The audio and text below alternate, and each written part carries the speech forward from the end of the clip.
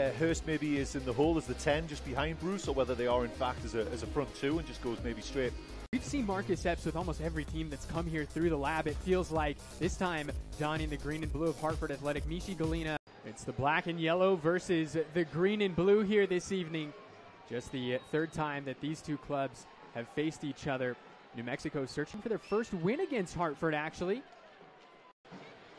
That's dropped a little bit because of the cloud cover. It was toasty earlier on when we first got to the stadium and things like that. So I'm sure the players felt that in the warm-up. Even the sun was out, the sun was blaring, and they would have felt that in warm-up as well. So luckily it has started to cool off a little bit. Although 94 is still, like you say, toasty. Epps looking to play this one in, and looking to catch Tambakis off his line. That was great hustle shown there. The New Jersey native, and now Greg Hurst able to pull this one back.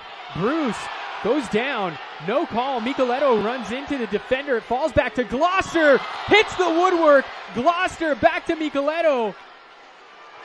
But my master off the ball comes out to Gloucester, just absolutely screams a shot there. Micheletto, and it takes a deflection. And that is the first half whistle. 45 minutes in the books, Chris. New Mexico 0, Hartford 0. Here's Micheletto. Micheletto. And it gets a deflection! And just like that, New Mexico have taken the lead.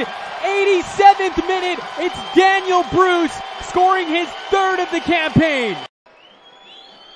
Yeah, definitely. It's going to be interesting, I would say, it all play out, but what a reaction from New Mexico United here. The win after last week's disappointment and coming back home and maintaining that undefeated and that winning streak at home as well.